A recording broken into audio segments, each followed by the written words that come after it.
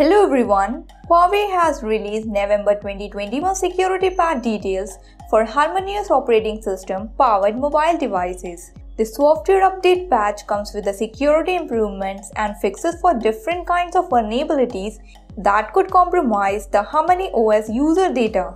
However, it also revealed various aspects of HarmonyOS 2.0 operating system that will improve the phone's stability against the latest security threats and enable better security protocol for different parts of the software ecosystem. So, let's have a look at the HarmonyOS November 2021 security patch details. The November 2021 HarmonyOS mobile security update brings improvement for the HarmonyOS smartphone system security with fixes for one medium level of vulnerability. There are a total of 5 medium level of CVEs fixed in the kernel and 10 CVEs are fixed in the application section of HarmonyOS 2.0. There are also fixes for third-party libraries that are the part of this OS, and a massive number of 40 CVEs has been detected under this region, consisting of high and medium levels of vulnerabilities. However, Huawei has already started to roll out November 2021 HarmonyOS security patch for various Huawei devices, including the top models, Huawei Mate 40 series and others.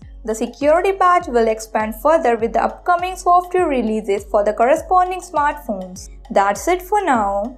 If you like this video, then press the like button, comment below, press the bell icon and subscribe to our channel. And don't forget to visit HC Newsroom.